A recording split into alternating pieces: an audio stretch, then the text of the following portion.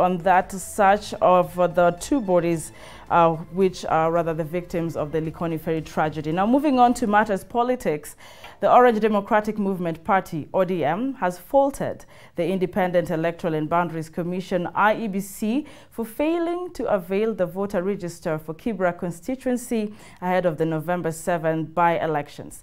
Led by Minority Leader John Badi, the Orange Party leaders have termed the move by IEBC as a plot to deprive the people of Kibra their democratic rights by allowing non-registered voters to vote in the upcoming polls while locking out registered voters. The leaders have stated that they will be staging a peaceful demonstration on Wednesday to push the electoral body to provide the register to residents of Kibra.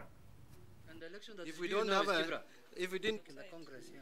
Now the question is, when IEBC refuses, because it cannot be a failure, they have all the machinery, they have all the resources. IEBC is one of the most resourced commission in this country.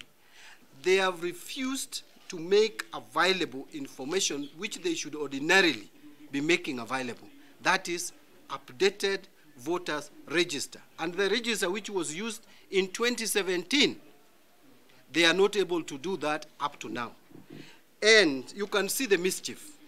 Letters are written,